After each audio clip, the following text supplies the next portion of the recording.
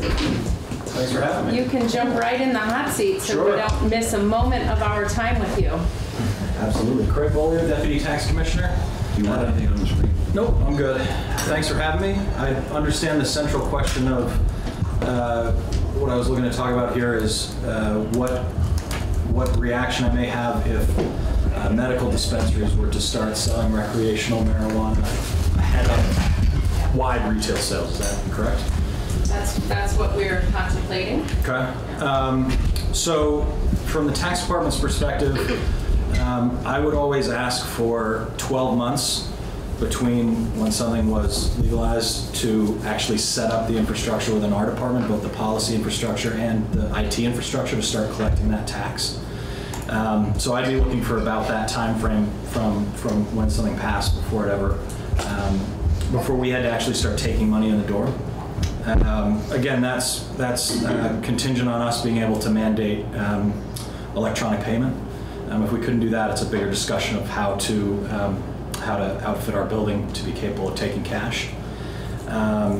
In terms of revenue, certainly that would provide some faster revenue with fees that those dispensaries may pay, as well as potentially having earlier tax revenue. In terms of numbers, though, I really want to work as part of the Governor's Marijuana Advisory Commission. The tax department analysts worked with Joint Fiscal Office to come up with a consensus estimate. I'd really love to go back and work with them. I think there's a few questions that we would need to know to figure out what that would do from the revenue perspective. Certainly what the rate is going to be and what the effective date of retail sales would be, but I think the bigger sort of question that we would have to answer is what share of the market that was originally envisioned for a legalized cannabis market could be met by the medical dispensaries until wider retail sales were allowed, which is a question we can't answer, but just we need some time to do that. Questions, Maxwell?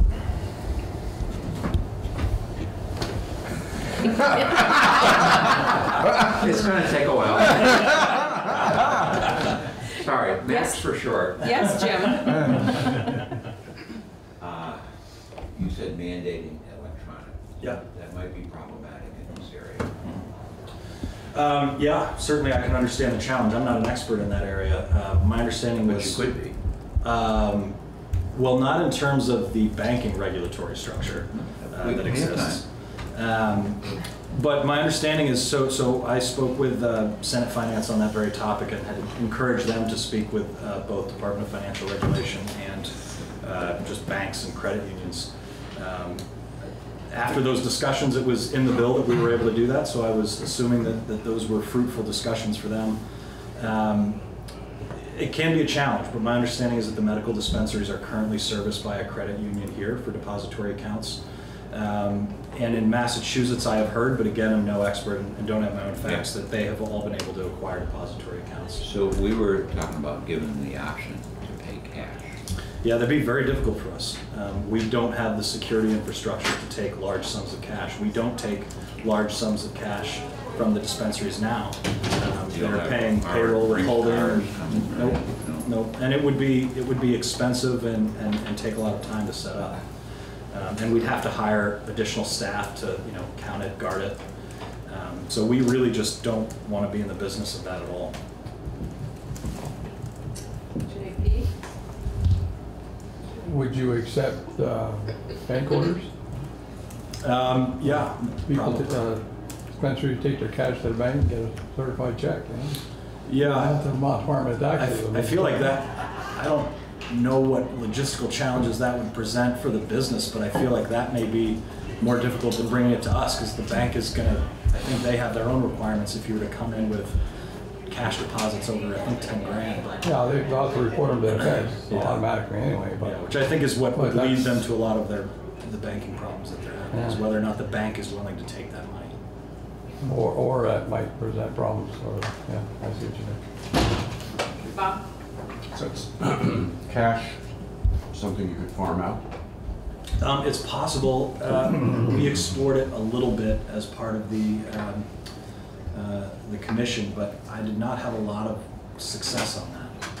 It exists in terms of. It exists in some areas. I didn't find, like ideally, we just would not have to be involved at all, right? Someone could set up what would essentially be a mobile bank or something like that, which was not a service that I found readily available.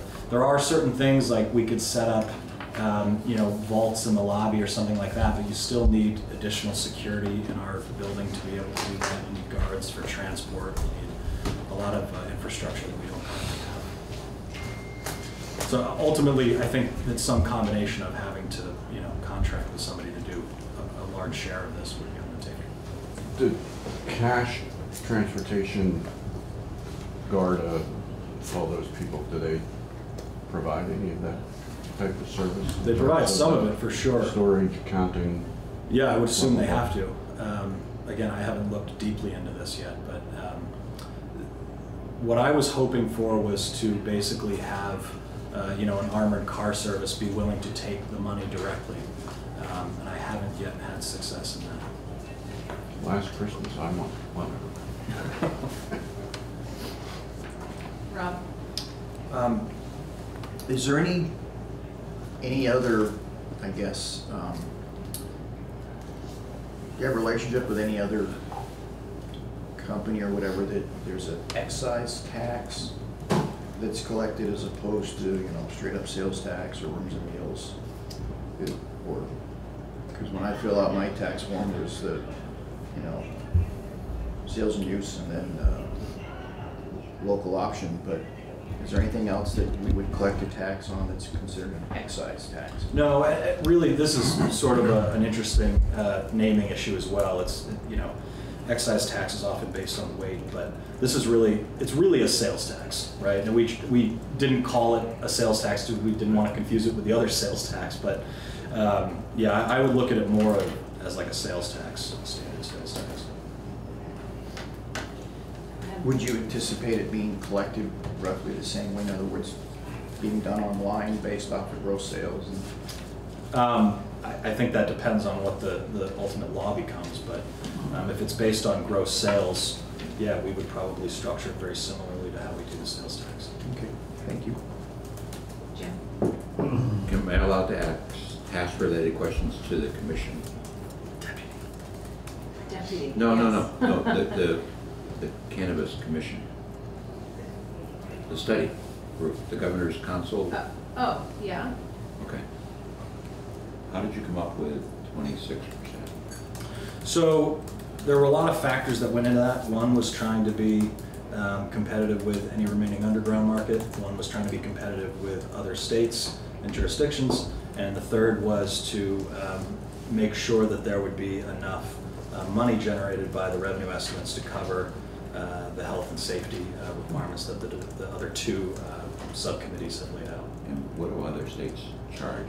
You talk about It's all over the map. Washington, I think, is the highest at like 37% maybe, and there are some states that are down in the 10% range.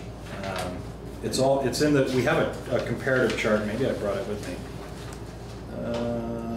Yeah. So there's a comparative chart in the report that lays it out. Some of them are like Massachusetts. I think there's like 3 different taxes, so I don't know what the ultimate rate is. It's pretty close. It's maybe in the 15 to 20% range, but I don't know exactly. But it's based on, some of them have combo of weight and sales. Some of them have just sales.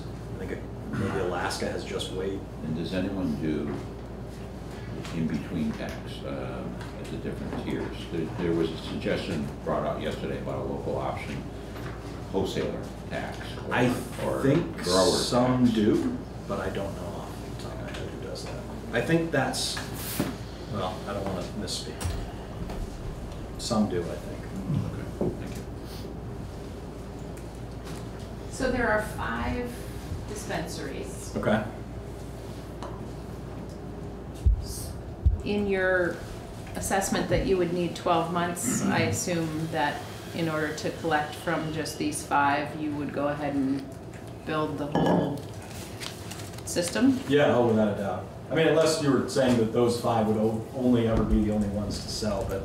No, but for the first, if we contemplate the dispensaries first, it would be a year of sales with only 5 entities who would need to submit. Yeah, I mean, for us, it's not necessarily a linear relationship with the volume that we're gonna get. It's a relationship with how complicated the infrastructure is, right? And to make sure that we set it up so that it would be scalable when more volume do come into play. It would be a challenge for us to try to set up maybe a skeleton or a shell of it to expand on it later. I'd rather just do it the first time and be all set with it.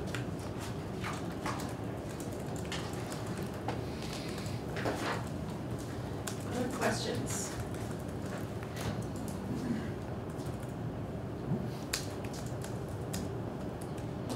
All right. Thanks for having me. Thank you for coming in bright and early on Friday morning. Have a good weekend. Thank you. No doubt we will. So how are we feeling this morning, folks? Feeling pretty good. Everybody get 8 hours of sleep? No. Me neither. So we have floor in a few minutes, and then we will come back right after the floor and continue working through any of the remaining decision points that we want to give direction to Legislative Council to draft over the weekend. So has everybody had a chance to think about what they'd like to see in the bill? Jim, you were working on a side project. Have you So, narrowed that down? on the rulemaking, I've met with a couple of people this morning. I've talked to Ledge Council. I'm not sure it's ready for prime time, or it might complicate things, but I need to have another conversation to see if we could make some simpler change that won't upset too many apples. On the education issue that you asked us to give some thought about, we've thrown out a proposal. Haven't fleshed it all out. This was a 2 a.m. wake up, thinking about it. 2 a.m. Sorry. So it may need some other, people can take it for what it's worth. But my concern is that we start from zero for this fund for education and prevention. And it's like you gotta wait a year to know even what you have in there based on the tax receipts, because it's tied to that. And I guess I would throw out, I don't think we'd be taking too much of a gamble, but what if we set a floor? And I know this is an appropriation for the future, but a floor of say $1.5 million, so that you knew you could do a certain basic amount concurrently with, if not before, the commercial market started, and then tie it to the 30% up until a certain amount. And I don't know whether that's 6 million, 7 million. I do worry about going too far, even though there's arguably the bigger the market is, the more you need for education and prevention. But I don't want this fund to become addicted to the money either, and have sort of a perverse relationship with, great, keep selling because we get more money for our programs. And I There's don't morality questions with what we do with our lottery revenue as well. I don't Sure. think anybody suggests that we're Right. bilking people. But the on lottery, purpose. the lottery is such a small part of the overall ed fund. We're not promoting lottery to lower our property taxes to any real extent, because it's a small amount of money. Yeah. So that's just, that was my 2 a.m. So a thought. floor, all right? Mike and then Bob? Sure. We're not starting from zero here. There are up and running prevention coalitions all around the state. What we're trying to do is enhance what they're doing already. Yeah. So, waiting till the coffers are populated for the augmented fund, I don't see a problem with that. And we have a good read, but, I hope, and if we need more information, I can, we can get that in. But the information, the systems are out there already. We're not trying to start from scratch. Yeah, appreciate that. Bob? and then I'll. When I said a week ago that I didn't think we should let the bill out of here without our signature on prevention and education, I thought the response that I got from you was measured. And I want to thank you for coming back with such an assertive and noteworthy proposal. Good job. Thank you. Al? So this is not related to what should go into the bill, but it's related to the bill. I was at breakfast this morning with two esteemed members from our committee, and we were talking. Did they make you pay? No, not yet. But it occurred to us, we're having all this conversation and assumptions about the illicit market, and we haven't heard from them.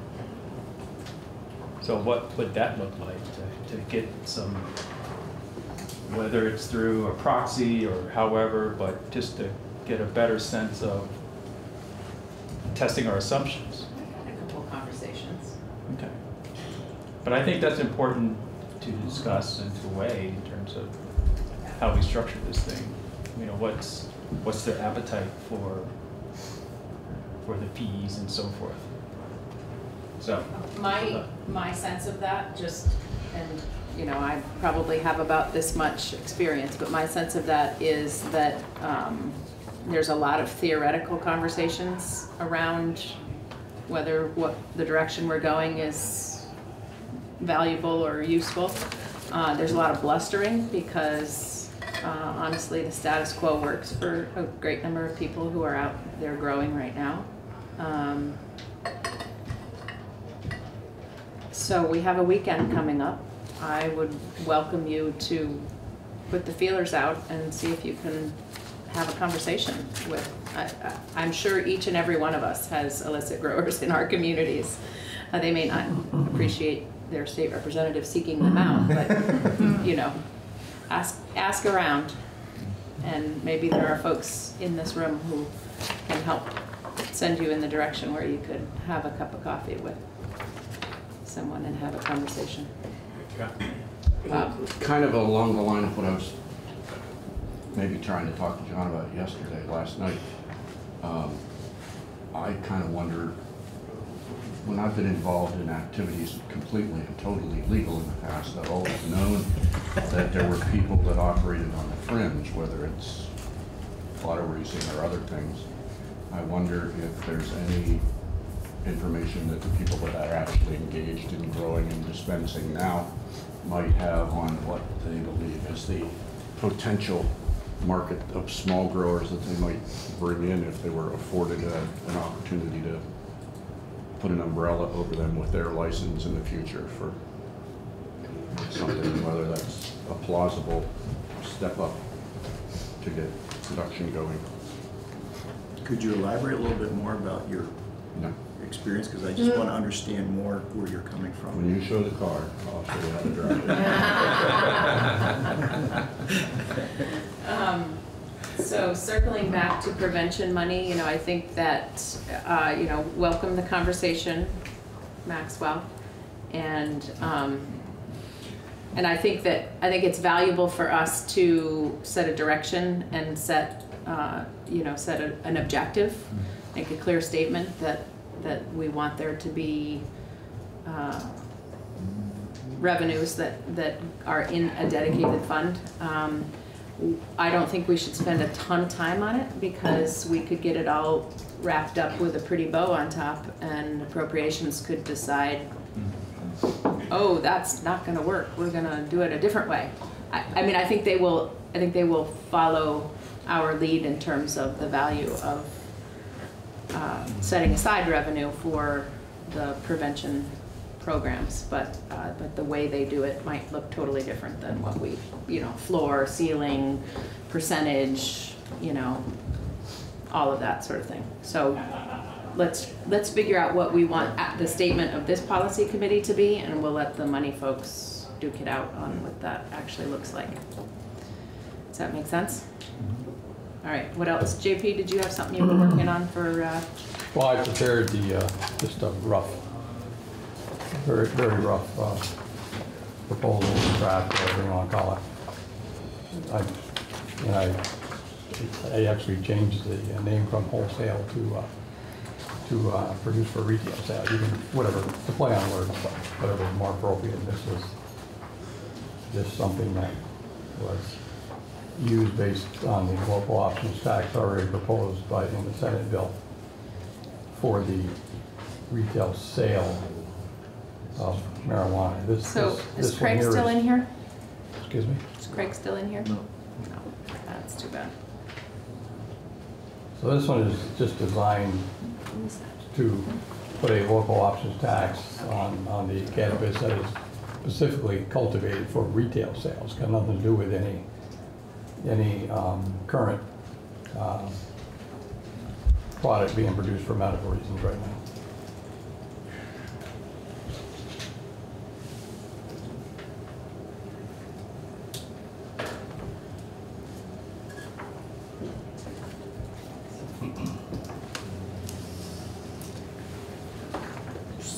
So in this construct, if my town had both a grow facility or a dozen small cultivators and we had a retail, then you would anticipate local option revenue coming from both? Well, the local option revenue, the intent behind this is for the local option revenue to come from the cultivators of marijuana being grown for retail sale. Now, I think they're in you know, for double taxation type thing. I think in the case of a cultivation facility that also has a retail store and they're owned by the same people, I think that could be something that maybe the local options tax may not, or maybe shouldn't apply to that cultivator if that marijuana they're growing for retail is going right from their facility to their store. You see what I'm saying?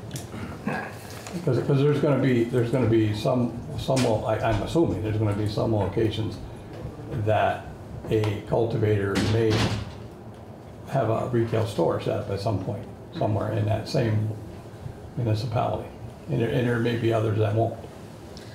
So the effect of that on the consumer end would be a cheaper product from a vertically integrated. I don't know that it would. I don't know. I get a little confused when you say a cheaper product.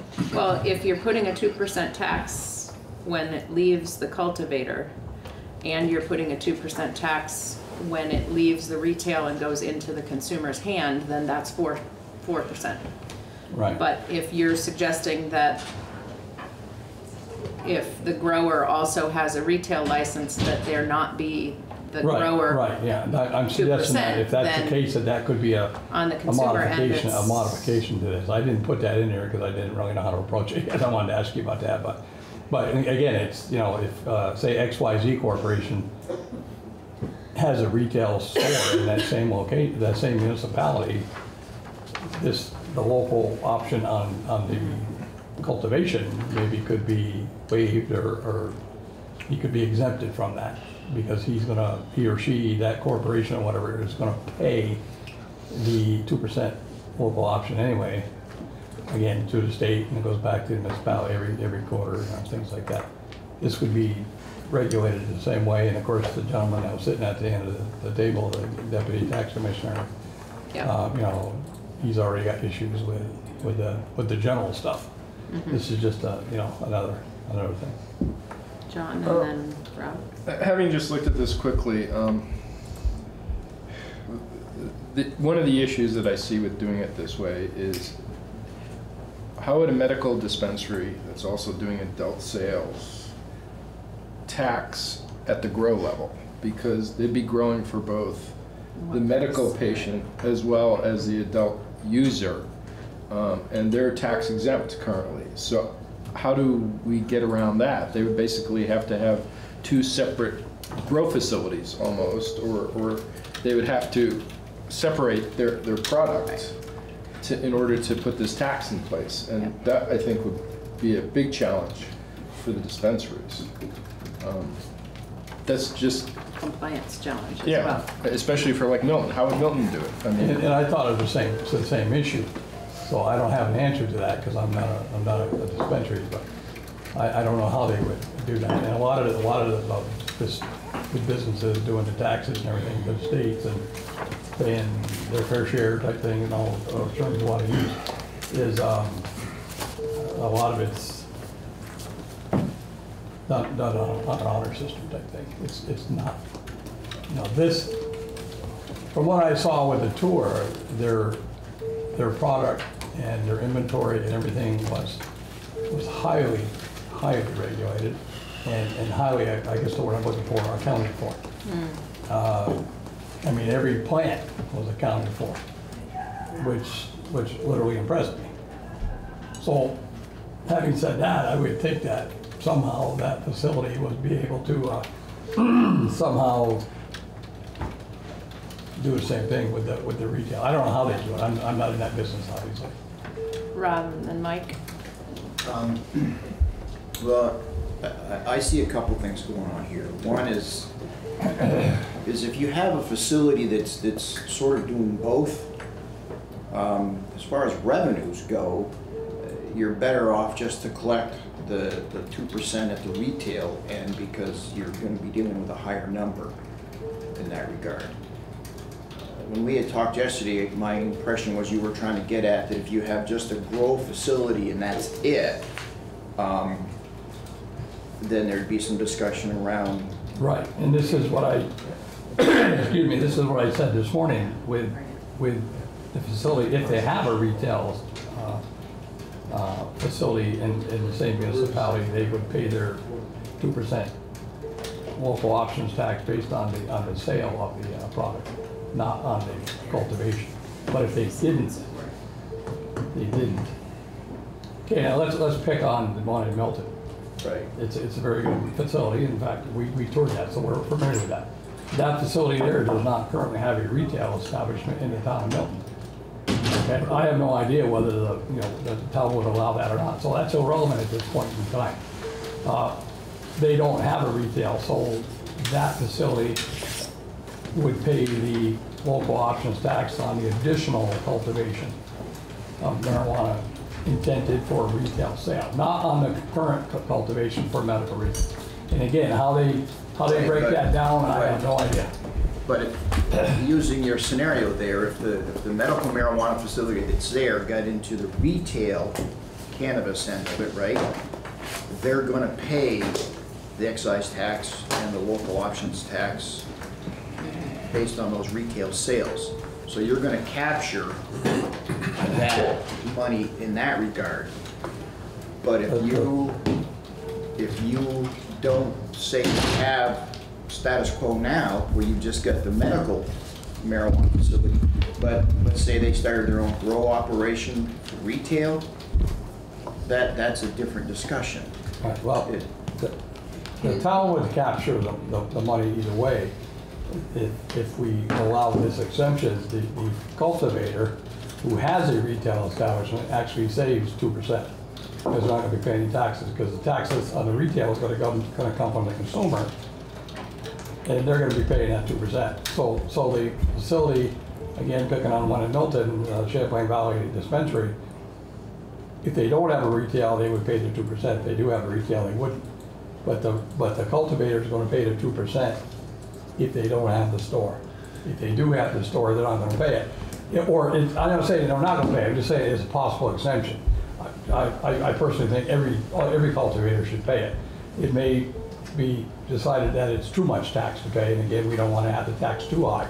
Sure. Because we want to try to get people to buy the, as I said before, the good stuff versus the illicit crap that's laced with everything that I tell you. Mike, being very patient, go ahead. Thank you. Madam Chair, I appreciate the work that's gone into this. This is not our domain. It's not our domain to take on human services, transportation, ways and means, and all the time we're putting into this is not our domain. And at some point, I'm going to call the question and say I'm going to vote not to continue putting time into taxes in this committee. Committee discussion on that concept. I know that you talked about that on Friday afternoon, when I wasn't here last week, so.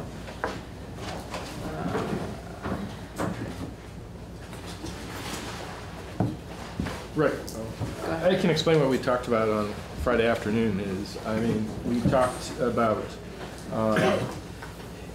dispensaries obtaining a temporary license and still remaining under the Department of Public Safety, you know, for approximately a year, which would allow them under that temporary license to sell to adults who are not medical marijuana patients.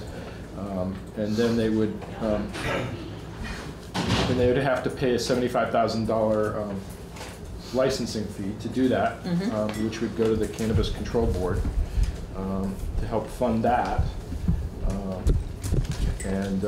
That's basically the concept. And then after the temporary license thing, and they would move over as S.54 currently is drafted to the Cannabis Control Board. Yeah. So there'd be a transfer.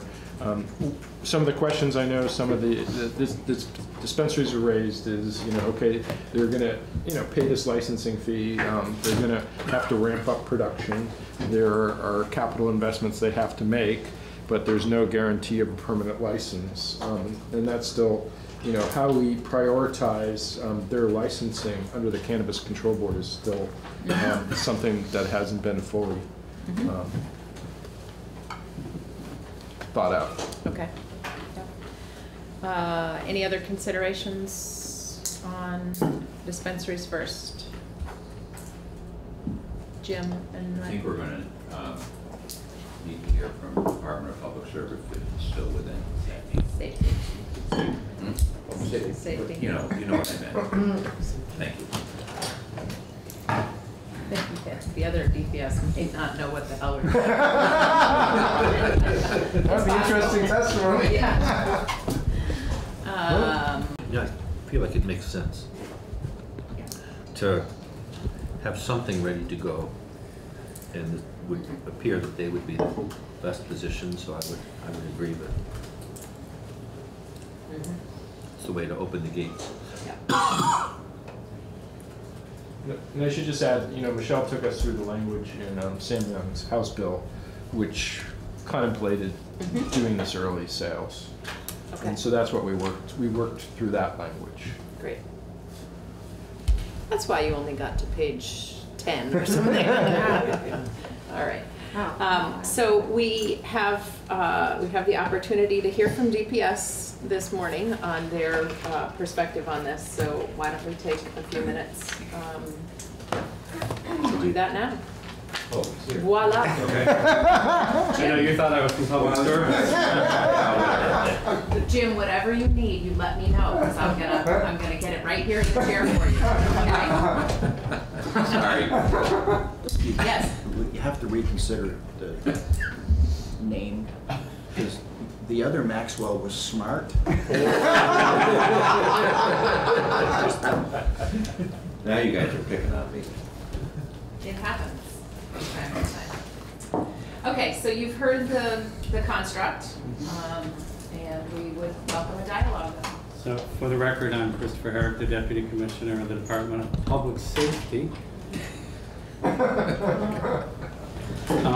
have heard the construct, and the Department of Public Safety is very concerned and opposed to, I want to be clear, it's not that we're opposed to dispensaries being able to enter the retail market. It's that portion of it would be under the Department of Public Safety, and it's because the Commissioner and I sign off on the permits now and are not interested in violating federal law going forward. And I'm going to read from a memo sent to this committee from Representative Tom Stevens with respect to DLC in the long term and doing the governance of this tax and regulate system. We understand that as long as the product is illegal on a federal level and distribution remains a felony, that we would be putting Vermonters at risk of conspiracy to distribute from the Commissioner on down to the truck driver.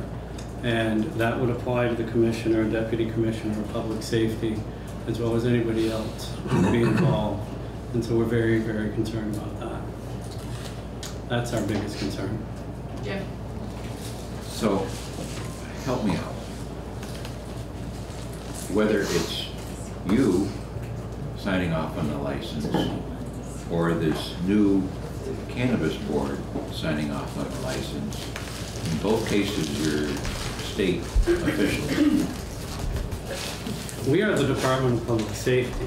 Yeah. We would be enforcing any trafficking violation. But wouldn't you have some responsibility in any case? Don't you have some responsibility for medical dispensaries that are in violation of federal law? Currently, it's highly regulated, and I'm sure that the folks from the dispensaries would tell you that as well.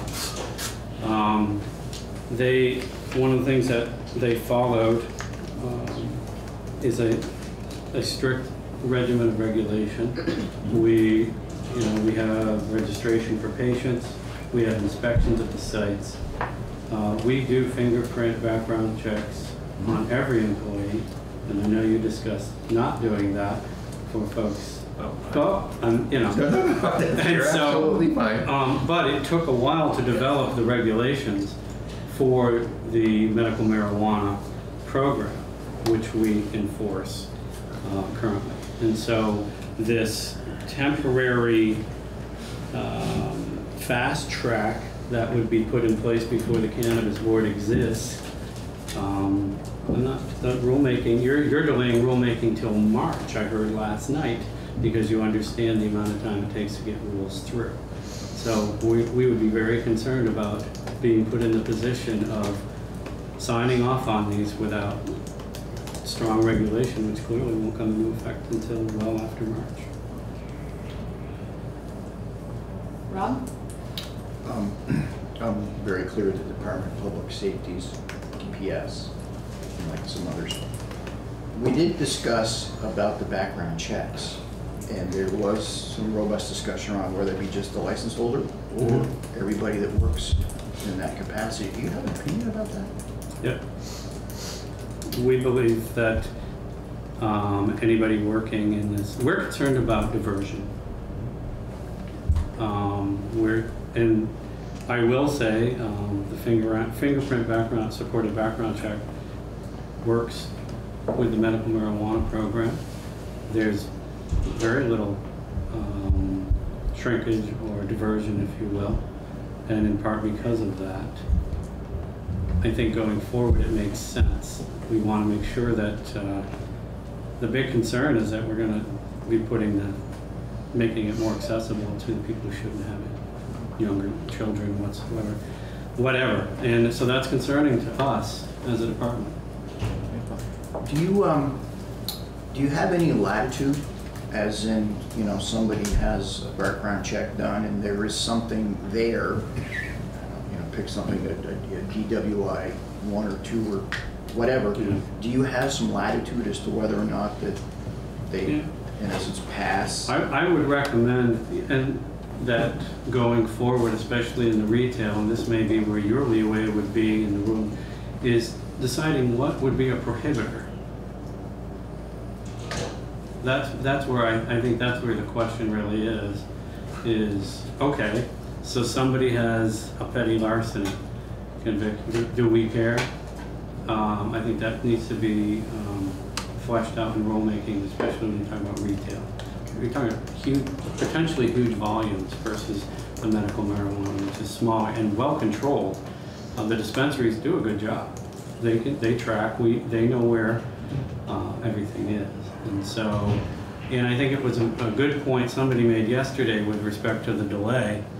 If 3 people end up leaving, we did work with the dispensaries last session and allow for temporary issuance of, they can work temporarily until the background check comes back.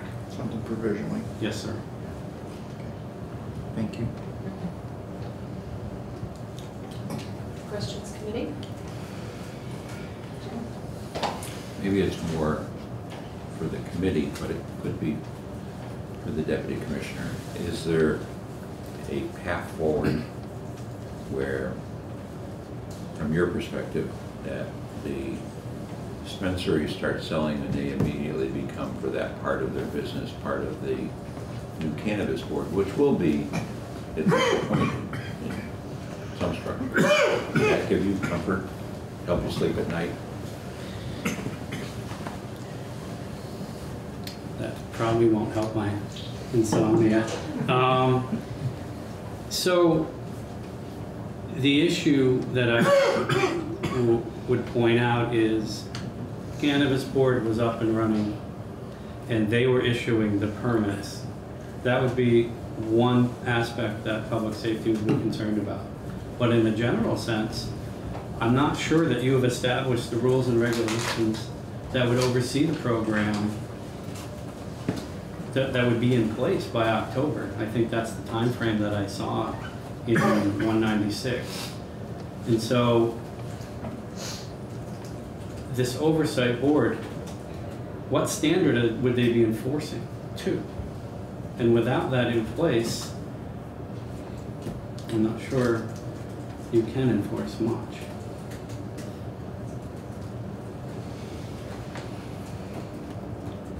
Did I answer your question? Well, I mean, we could add a provision, an emergency rule for that, to expedite that, to have that in place. Just whatever, things just pop out once in a while. Any other questions? All right, stick around because I suspect we'll be talking about this for a few minutes. Well, I appreciate the opportunity. Thank you. So, Michelle, if you can join us, that would be helpful. I had asked John, I think probably before you walked in, to sort of set the stage since this was a conversation that evolved last week when I wasn't here in the afternoon. So if there's anything else that you can do for context to help move this along, and if you have any recommendations on. Sure. So for the record, Michelle Childs, Office of Legislative Counsel, and so yes, I think the concept is taken from H196, the idea that you would take the existing dispensaries that are currently regulated under DPS and you would allow them the opportunity to pay a substantial fee for a temporary license to do adult sales, and that during that period where they would be doing early adult sales, they would continue to be regulated by the Department of Public Safety, not the board. They would continue to operate the medical program that they do now, and they would also do the early sales, and that they would essentially be following the current rules as they apply for the medical program with certain exceptions. So there are a few that are in the language for H196 saying things like they're exempted from the current plant counts, because as we talked about last night, remember it's 2 and 7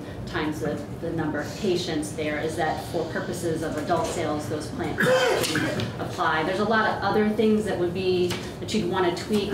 One of the other things we talked about last week was they would need to be able to have the ability to have a second grow facility. So right now in statute, they're only allowed to have, like the dispensary is allowed to have 2 points of service where they see clients, and they're allowed to have a separate facility if they want where they can cultivate. So you'd want to make sure that they had a separate, location for being able to cultivate. So there's little things that you would do and say, generally they continue to operate under the medical program's rules with regard to tracking and security. That it's the same thing with regard to background checks for all the employees. They'd still have to have their cards. All of those kinds of things would operate. So they'd operate under the current regulatory system, but just there would be adjustments under that to allow for the temporary early sales. Question on that? Yeah. So who makes those adjustments?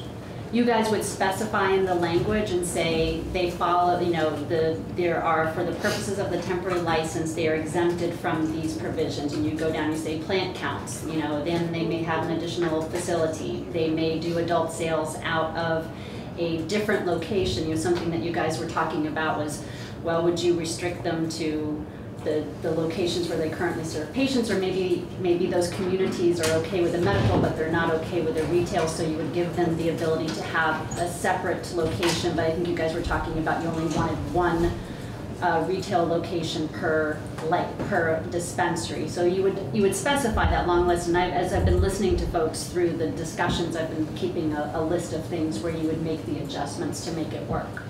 So, for lack of a better, how far down that rabbit hole do we go? I mean, that sounds like a lot of rulemaking to me. For instance, I think we had a discussion. You wouldn't do rulemaking because there's not time. What I'm saying is they would operate under the current rules that they operate under now. As a medical dispensary. As a medical dispensary, and Yep. you would, in session law, in the bill, say for purposes of that temporary permit, you are exempted from these statutory provisions and these things in the rules for purpose of those sales. And so so all the other things around background checks for employees and security and all of those other things that they regulate now, they would still operate under for Sort of, but you know, you're talking about another whole business model, so to speak, and say something, for instance, like I think we'll get talking about the transportation of product. If I remember correctly, if a dispensary is having some product moved into them, that there's a formula that they go through as far as having the number of patients and what they need on hand, right? How would that work, and what would it look like for the commercial side? If I'm a medical dispensary and I've got to have additional product moved in, what basis would I use for that? Well, like I had mentioned, they would have an exemption from the plant counts. Yep. You could decide to put a cap on the amount that they could cultivate for the adult use market, but it's a little hard to know, I think, right now. You know, I think we are imagining that if you only had 5 retail sources, there are probably going to be places that are going to have continuous lines 7 days a week, and the issue is, you know, how much do you want to allow them to grow during that 1-year period? Do you want to put a cap on how much they can grow, or do you just want it to be based on what they have the ability to raise revenue and be able to do a build out and be able to grow and sell? Because it's only going to be 5. In terms of transportation and things like that, there's no reason why that can't all still work under the existing regulatory system, because they're vertically integrated, and that wouldn't change at all. The benefit to having the dispensaries be able to go first and do early sales is because they're already really well regulated, and they already have a system for doing everything. And so the question is can you make little tweaks to it, and like what other states have done, whereas they've said they're already up and running, let's adjust it a little bit, let them have the first go while we're developing everything else, we can learn from that and then continue to move forward. And then what would happen is that they would, if they want to continue selling, past that temporary permit, they would be applying just like everybody else once the rules are adopted by the board for the new system. If they wanted to be able to do all 5 things, they would apply for one of each of the new licenses, and then that would be something that would pick up and they would operate under after the temporary license expires. Something I just wanted to mention on with House General's memo to you is, and their concern around the Controlled Substances Act, is that I just want to be clear about the distinction here, is what they were talking about was in response to DLL came into House General and was advocating a control model like they do for liquor. So the idea that the state would actually warehouse and distribute cannabis. And my recommendation to House General is I advise them against that because of the Controlled Substances Act, and the DLL, I think Deputy Commissioner, said he respectfully disagreed with my assessment, but my advice to House General was that I saw a distinction. I think there's a distinction between being the regulator of the market and actually possessing, the state possessing the cannabis and distributing the cannabis. And to me, I think that there is a distinction there, and that if you became, if the state was actually in possession and having employees, you know, truck around cannabis and distribute cannabis, that takes us from probably a low on the totem pole in terms of if we were a TNR state, in terms of federal DOJ's enforcement priorities, and you put us, if we're actually the ones being the distributors of cannabis, I think you put us up there at the top.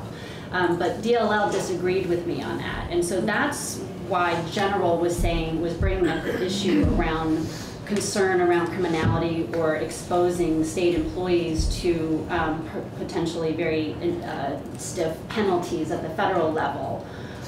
Right now, as you know, we've been operating a medical cannabis registry since 2004, so we've had that for a long time. There's, I think, 33 states that have medical registries.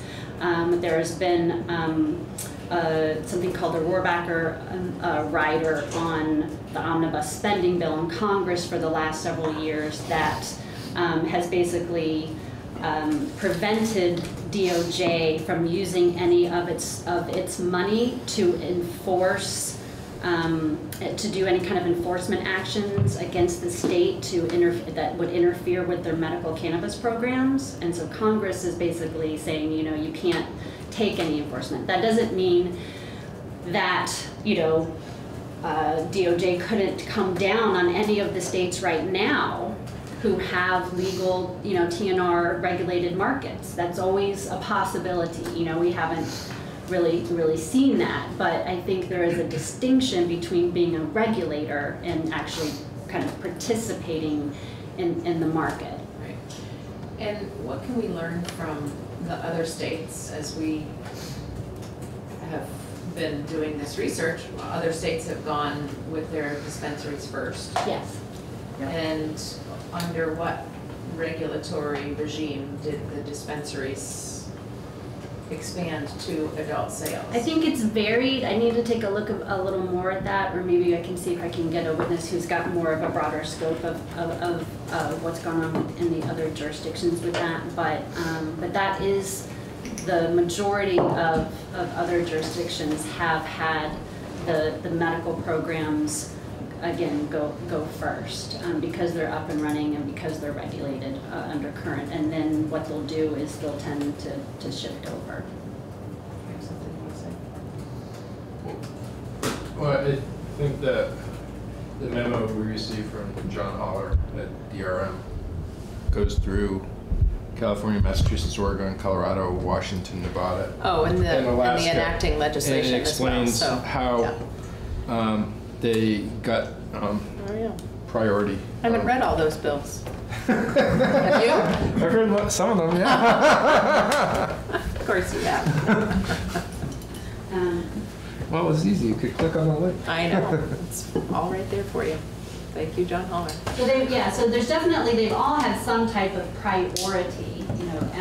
The issue is more like how they've done the rollout before the whole new system is up and running. Yeah, I guess I keep hearing us talk about what might be accepted and so forth. I think what we need to talk about is what is the difference really? You're talking about distribution, you're talking about the purchaser. How many things are there really different that we have to deal with when we look at what needs to be changed in the current format versus going down every one of the things that's there currently? What is the really that we have to deal with? And I think it's really supply. It's the person that's going to purchase it and what site you want to sell it at by the sound. Right, and I've started a list, and I'm sorry I was down in human trafficking right before I came up here, so I didn't have time to go print off some new stuff, but... Sounds like you've had a lovely morning. I know. That's a little different. Right, but I have, been keeping kind of a running list of things. So like some of the things that were in 196 are like you know, for purposes of adult sales, you can only sell X amount. So you determine that, right, which would be separate and apart from what dispensaries can do for patients. They can sell up to 2 ounces to a patient per month. And so you would just make the distinctions there. And I agree with you, as I think, you know, it's possible to quantify a list there of what you would do and say, for purpose of adult sales, here's how it's different.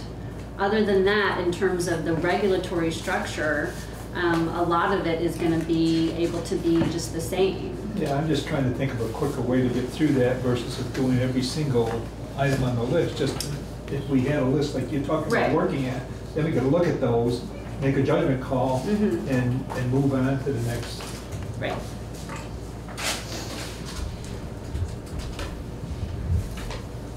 Any other questions for Michelle on this?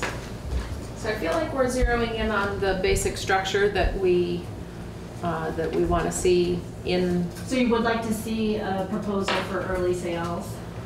I believe that's the will of the committee. Okay. And then I'll include as part of that the list of what I would think would be the natural kind of exemptions, and I would encourage dispensaries and DPS to send me any suggestions for what you think would be tweaks that would need to be addressed with regard to the applicable statutory provisions and rules that were adopted pursuant to Chapter 86, so that could work. Well, No limit on the secondary growing facility at this point. we can certainly talk about that. Yeah. Here's the question. No limit on the secondary growing facility. I mean, I would think, and I don't know, but I think, you know, that's one of those things that, you know, where even people who work really, you know, like the board is going to have to try to figure out how many tiers based on canopy size, how much do we want people to grow, and that's such a, it's kind of a shocking, you know, everybody's just trying for a target to figure out what's the right amount from a supply, you know, and demand side. And you've heard from a lot of witnesses, you know, lots of times jurisdictions start out and there's a lack of supply and then there's an oversupply and they're always trying to go back and forth. I think with regard, if you only have 5 selling early, you know, they're going to probably gear up as best they can to meet demand. They're going to be careful about overgrowing because they're not going to be left with stuff that they can't sell. I don't know necessarily that you have to come up with some type of cap when you've only got 5 places that might possibly be doing it. But that's just my sense of it. I was worried more about artificially lower. About you don't want to. Right. You don't want to strangle a market. Right. Nelson.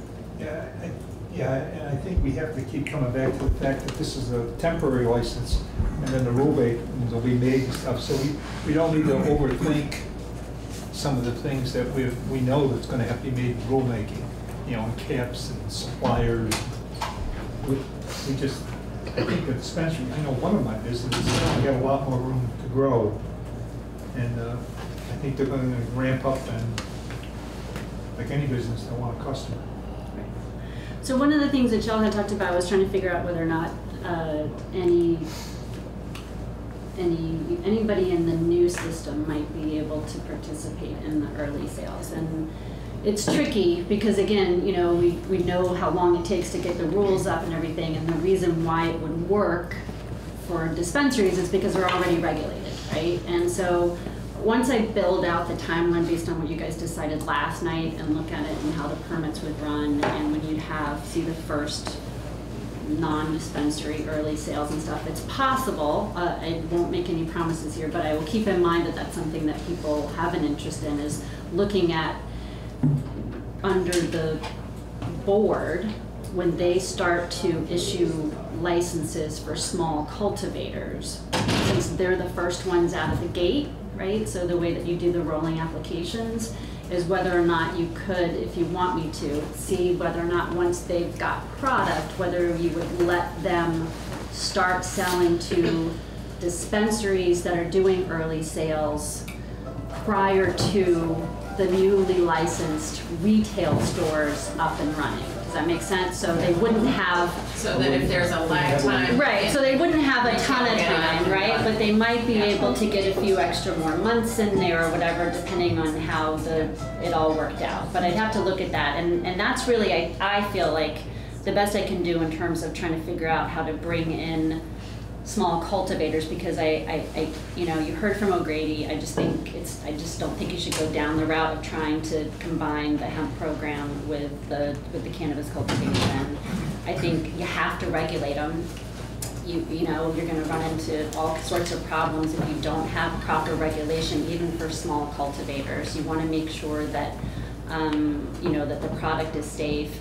You want to make sure there's appropriate security measures, and you want to have some traceability. Those are key things that I think you jeopardize the legitimacy of any regulated program if you don't regulate them properly. And so I think you would just have to bring them in, have them be first out of the gate, and then see if you can have them. You know, you don't require the dispensaries, you know, but you say that they can then be, you know, because maybe the dispensaries can't keep up with the demand, frankly, right? And so small cultivators that are starting to grow under the new system could sell to dispensaries until the new retailers are up and licensed. Well, let's see how that fits in the new timeline. And, you know, we'll take a better look at that on Tuesday when we see a fresh draft.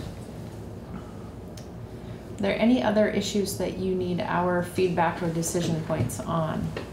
Jim has decided that he's going to step back from his request on a language change.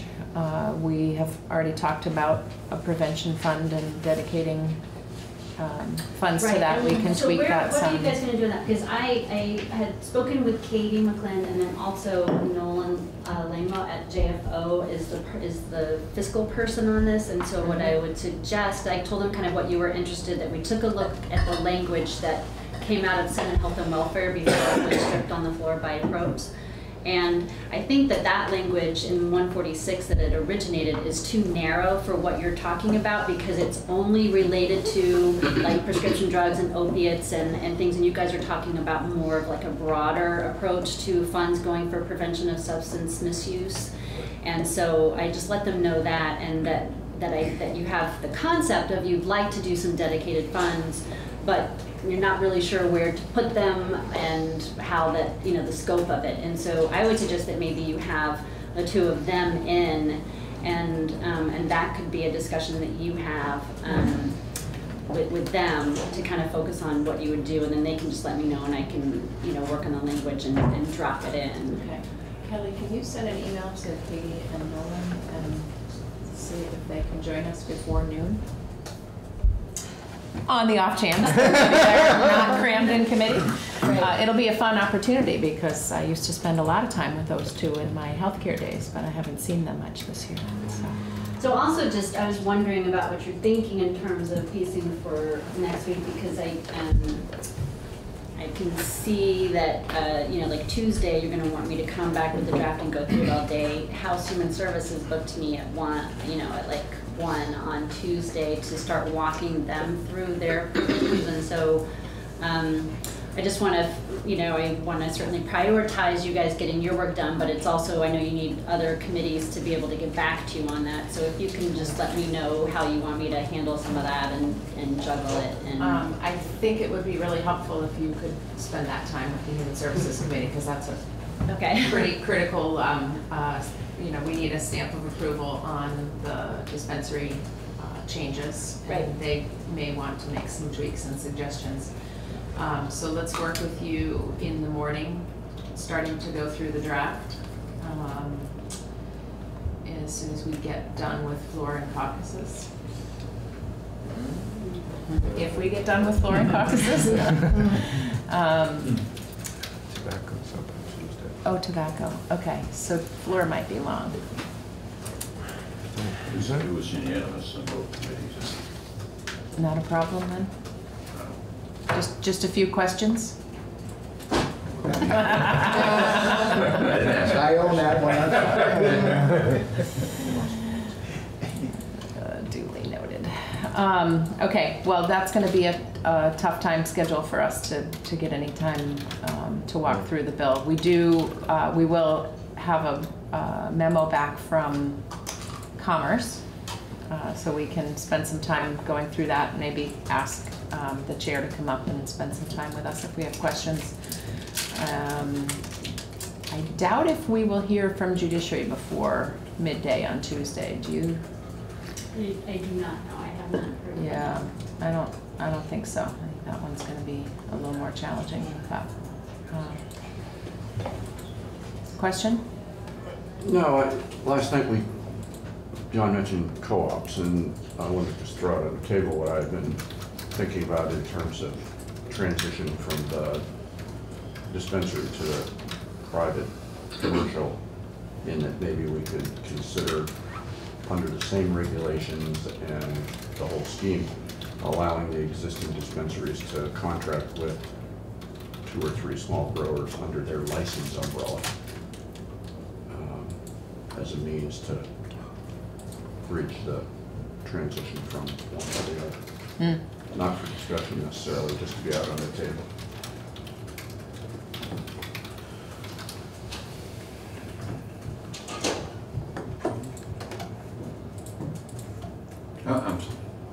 My head was going elsewhere. What? What? You're looking at me. No, I'm just looking. Oh. More looking at Michelle. But. Yeah. So the cooperative model, I will admit, I don't know much about that. So in terms of how that's, pardon? I don't know that co-op model is what I was necessarily considering. It's more like a I'm sorry? sub-employment sort of thing, contracting. Independent contractors? Well, independent under the umbrella of their existing license. I think what I heard Michelle say before, and Michelle, correct me if I didn't get this correctly, but I think what Michelle was suggesting before is that she's gonna look at the timeline for how quickly that sort of an arrangement could be made, but that it is problematic to contemplate those small cultivators coming into the supply chain before the board has had a chance to do their rules.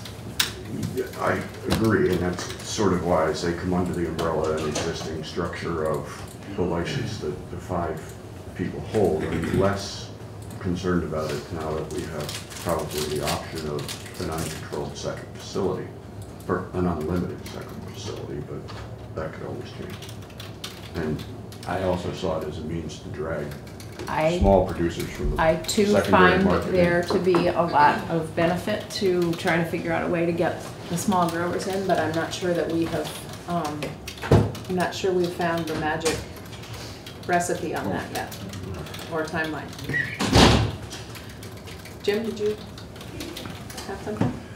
I know there's some pushback from some of my colleagues, but I still would like to, before we kick the bill out, like to consider going up a little bit on the excise tax,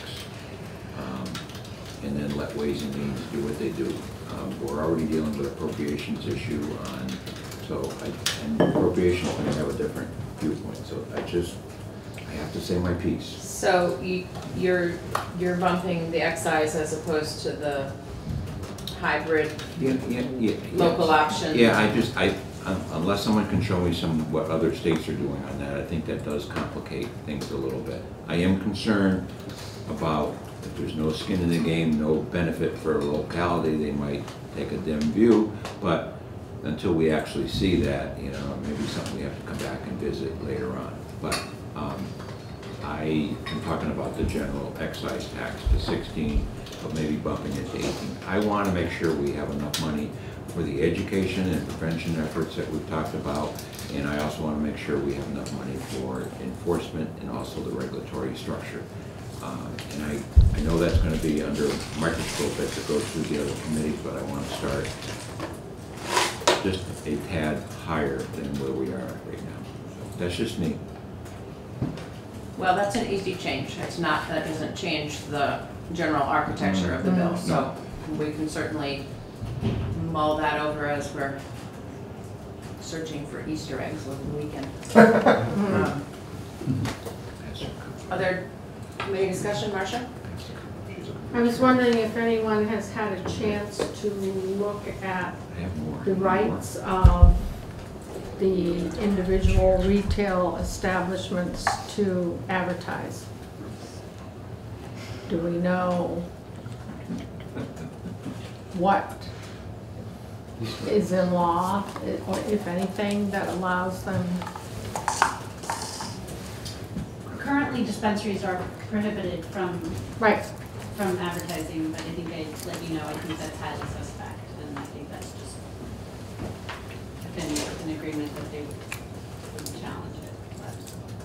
So it would be suspect because? Because I think that they still have some First Amendment rights there with regard to. Well, that's what I was wondering, has anyone so I think checked a into straight up that? ban is suspect, so,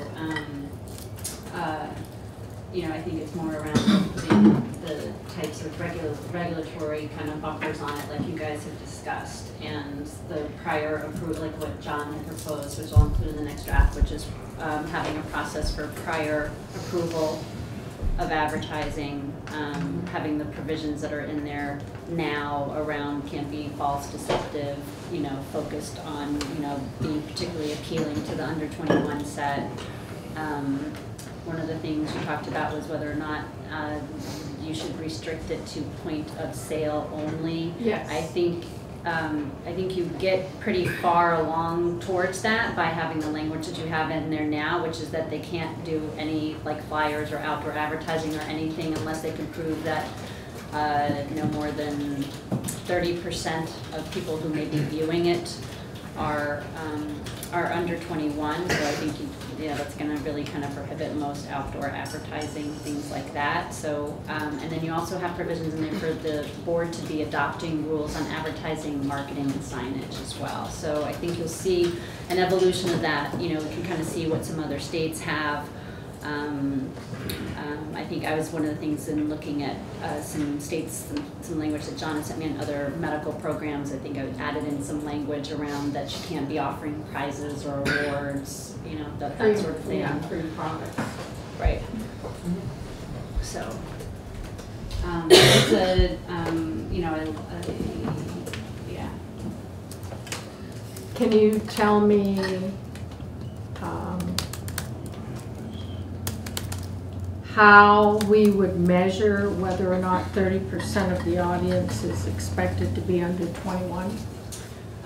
I cannot. I think you would have to, you'd have to, they would be probably rulemaking, looking at what criteria they would use to ascertain that.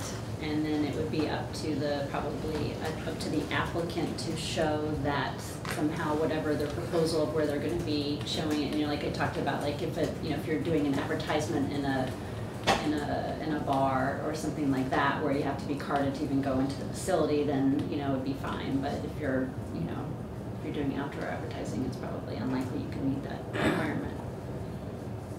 At least California and Colorado use a percentage like we do, as far as viewership for people 21 or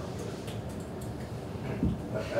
I don't know how that works in fact, but at least the other states have used I'll say I didn't make it up. I got it from somewhere. So somebody's doing it, or somebody's proposed it, or somebody's figured it out besides me. All right, so I have word that Katie McGlynn will be able to come momentarily. I'm hoping that we can still track down Nolan so that we can give them whatever information they need to help draft something for us to look at. Any other points that you need some feedback from us on?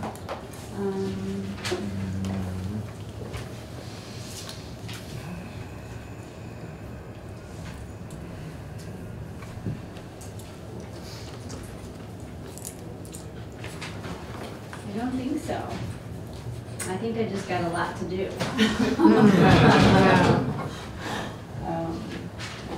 You actually went to sleep last night then. Right. Good timing. Great. Great. So, if it's okay with you, I'm gonna actually go get cracking on this.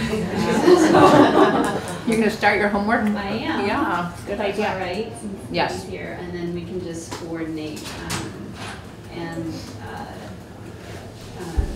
I don't think you actually need to know much about all of this, other than the fact that what they're, what I had sent you last night, which is that they're considering whether or not they want to, right now, the revenue that would be coming from the tax, or the 16% excise retail tax on cannabis and cannabis products that would probably be seeing in like FY22, is that whether or not, right now it's all going to the general fund, and whether or not they want to dedicate a certain percentage or a certain amount of money from that revenue going into some type of existing fund or a new special fund that would be dedicated not to just like what the one was originally in 148, but something broader around substance, about misuse prevention. So, Jim?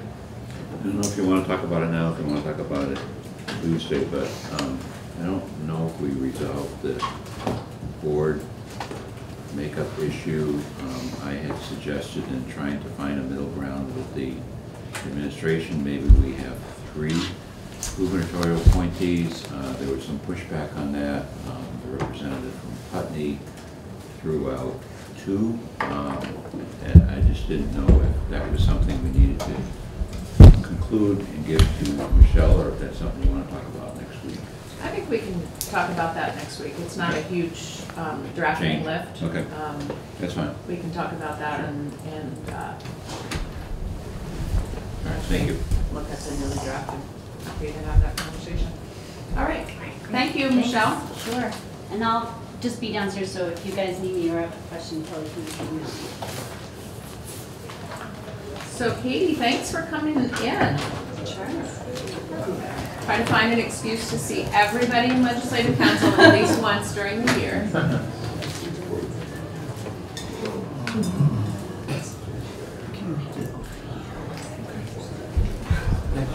I'll bring it back. So just to get you up to speed, kind of where we are, we had the commissioner held in, and in the context of that conversation, we understand that what the commissioner envisions is kind of this Iceland model of, a broad set of prevention investments, and so what we are concerned with is sending a clear statement in this bill, even though we know that revenue is not going to be coming for a couple of years, but sending a clear statement in this bill that we would like to see a portion of the revenue from cannabis retail sales be dedicated to those prevention activities. And he's talking about setting up, robust regional coalitions that can fund a different type of prevention effort in different parts of the state. And so what we needed to talk to you about is where would that money logically go? Are we going to need to set up a special fund? Is there already a fund that exists? And if you can give us some guidance on that. Sure. Katie McGlynn, Office of Legislative Counsel for the record. And I know that Nolan was also notified that you're taking testimony on that, so he's kind of my counterpart on the money piece here. So what I can tell you is that the Senate has been looking at S.146, and the version that left Senate Health and Welfare did have intent language in it, specifically around the use of taxes to fund prevention efforts. And that specific language was, it is the intent of the General Assembly to explore revenue generated by the taxation of substances such as cannabis, tobacco substitutes, and alcohol for the purpose of funding substance misuse prevention initiatives throughout the state. So that was the language as passed Senate Health and Welfare. That did not make it out of Senate appropriate, so it's not in the bill that came over from the Senate. Similarly, there was 400,000 that was dedicated for prevention from the Evidence-Based Education and Advertising Fund, and that's specifically limited to the prevention of prescription drug misuse efforts, and that also is taken out of the bill and Senate appropriations. So the bill that you received from the Senate doesn't have any money or any intent language attached to it. In terms of a special fund, that was something that was considered downstairs in Senate Health and Welfare. I did draft versions creating a special fund. Ultimately, that committee decided not to move forward with the special fund, and the bill that you've received doesn't have any type of dedicated funding stream for prevention. Well, happy news. So you've drafted something before. I have. Okay. And it fairly closely tracks to what we're talking about in concept here. Yeah, so in terms of setting up a special fund, I would probably organize it by putting it in Title 18 in a chapter that we're creating that's specifically related to prevention. It's not just focused on prevention of cannabis use, but the misuse of all substances. So I could similarly set up that, and you'd need to dedicate a certain amount of funds or percentage of funds from a certain funding stream that would go into that fund. So I'm trying to think, there are conversations, the first, X amount or the X percentage that's generated from a specific tax would go into the fund, something like that. So you would set the parameters, and I just add it as a section into that new chapter. In terms of drafting, now that I'm kind of thinking this through as I'm talking to you, but because the chapter in S.146 hasn't passed and won't pass by the time this bill is moving, we can't cross-reference a bill that hasn't passed yet. So it might make more sense to recommend your language that to be added next door in S.146, so it's all part of one chapter. I don't know how that works from your end, so we could talk about that more offline, how we want to do that. But we just should be aware that when there are two bills moving at the same time, it's very tricky to cross-reference one bill that hasn't passed yet and another bill. Right. And because that bill didn't seem to be moving in a timeline that matches what we're doing, that's why we had contemplated creating the fund in this bill, and allowing them to do some of the more detailed work around how the funds are distributed and where the where the priorities are and how you create a prevention program. And Bob?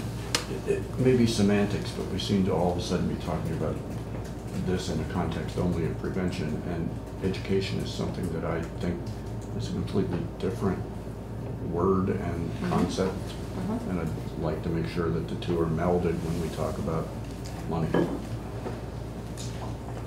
Right. And I would just reference Bill across the wall, which I think is dealing with prevention and education. I don't know if they finished their work on it, but I know they have been. Well, when it comes to identifying a fund, A good point.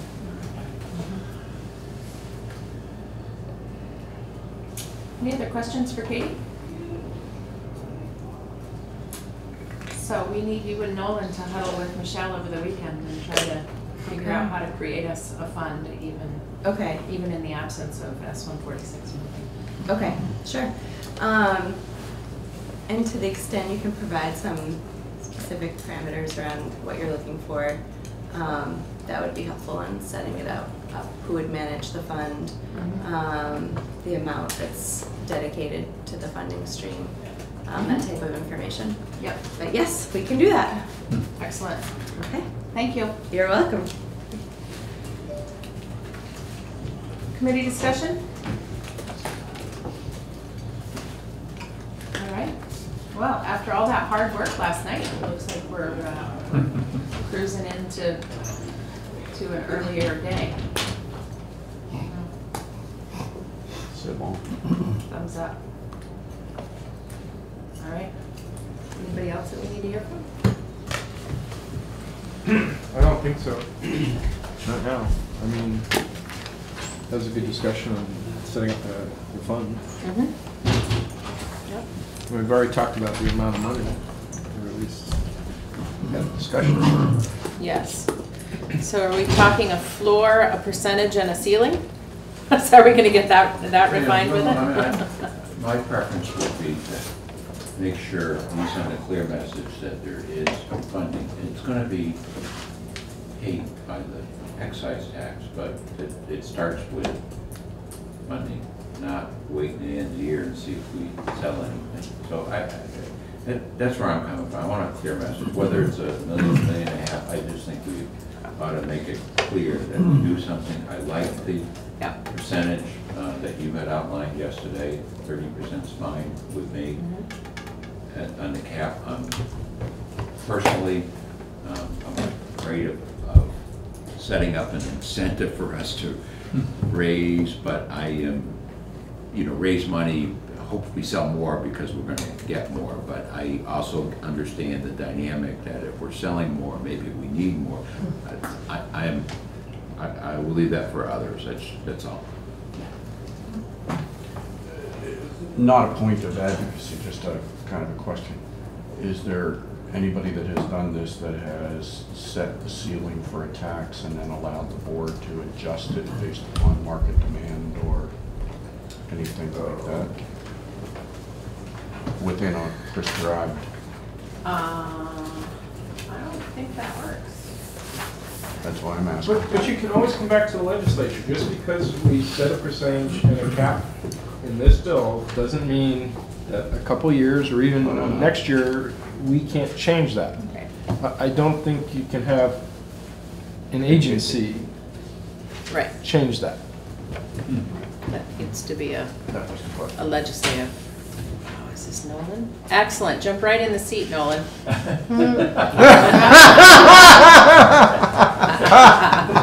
Oh, you were hoping you'd get off scot-free without this. Okay, so we've talked to Katie. She says you are the special funds guru. So welcome to our committee. It's nice to see you again. Haven't seen you across the table since we were down the hall in healthcare together. I have never testified to this committee. Ever. It's our loss. Yes. But you will leave impressed. I hope so. And in one piece. Yes. Don't worry, we haven't chewed up anybody and spit them out yet today. That's because you haven't met me yet. I'm tasty. It's Friday. Right. So as long as you don't tell us that you can't create a special fund that we can dedicate cannabis revenues to for the purposes of prevention programs, you won't be chewed up and spit out.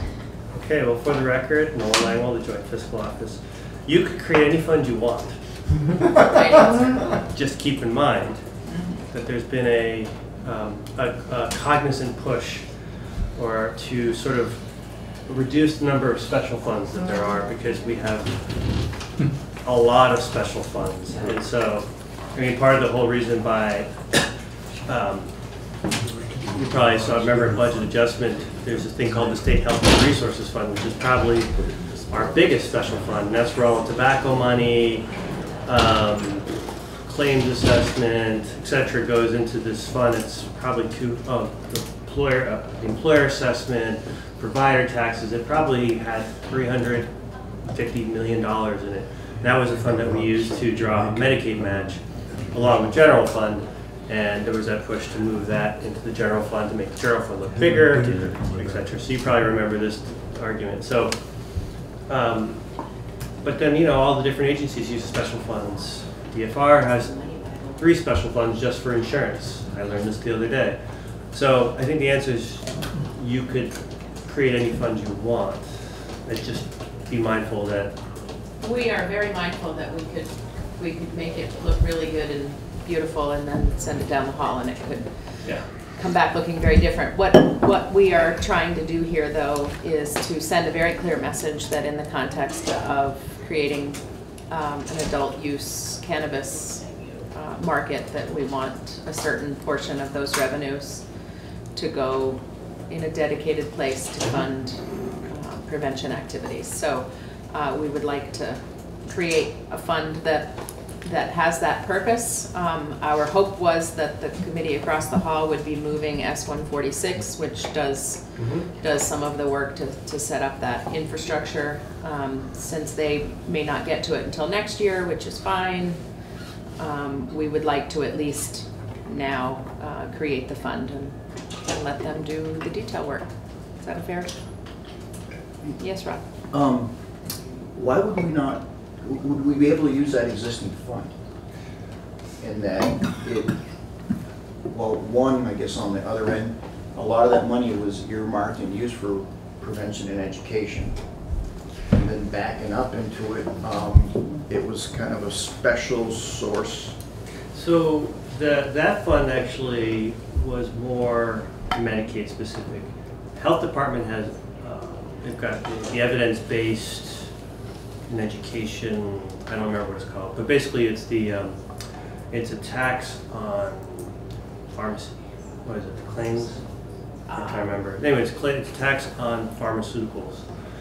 I don't know what it is. 0.5%, 0.75%? It's a little, yeah, and it raises a certain amount of money, but so at one point we thought about, in my head I was like, oh, we could put it in that fund, but then I realized we shouldn't, because that money is specifically for like things that are related to pharmacy prevention, so like opioid or addiction. So, or I'm trying to remember specifically what that fund does. So it's like, well, maybe I wouldn't want to commingle those two, because if we start commingling them, then the manufacturer's fee. That's what. Sorry, the manufacturer fee.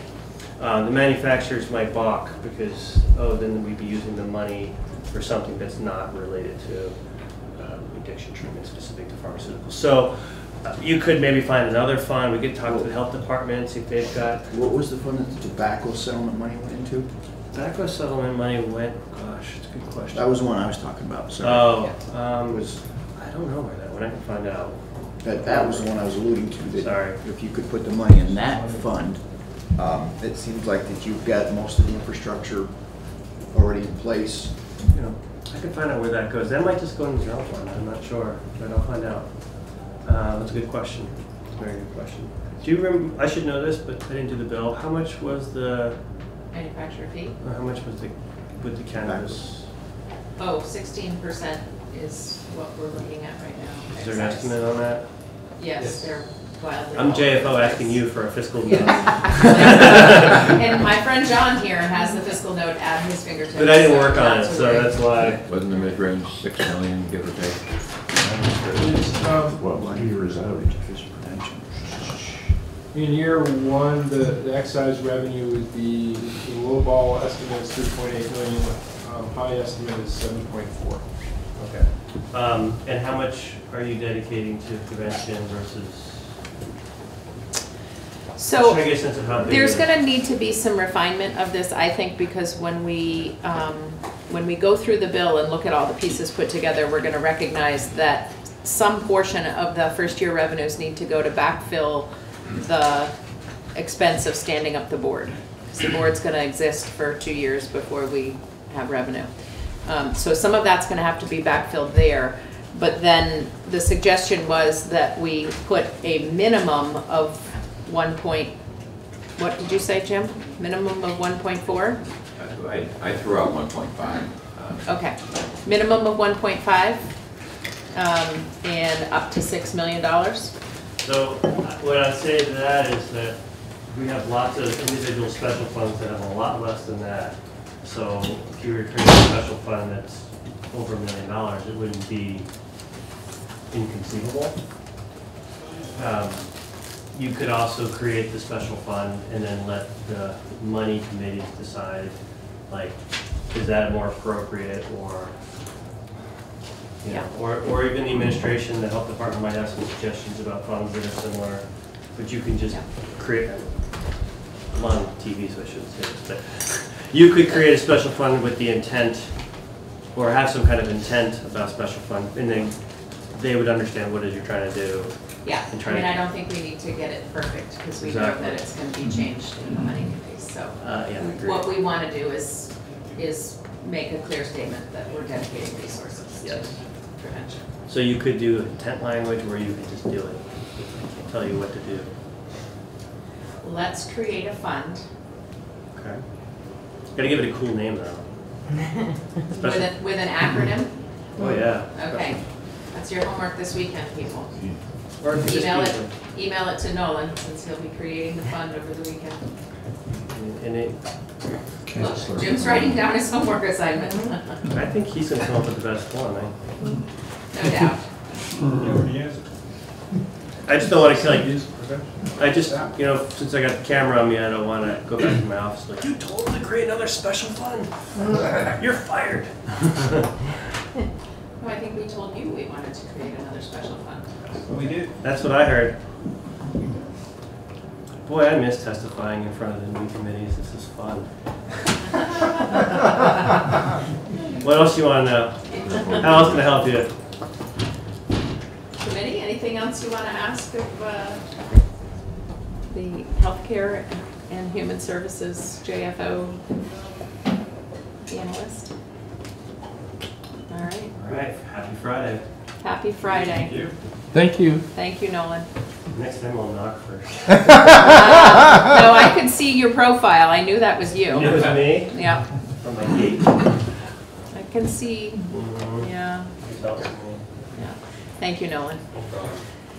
So committee, let's break now. Drive safely. Tomorrow's going to be a rainy day, so remember your umbrella. Remember, turn around, don't drown. Before we go, I think Yeah. I should make note of what happened with basketball this morning. Oh, and what was that?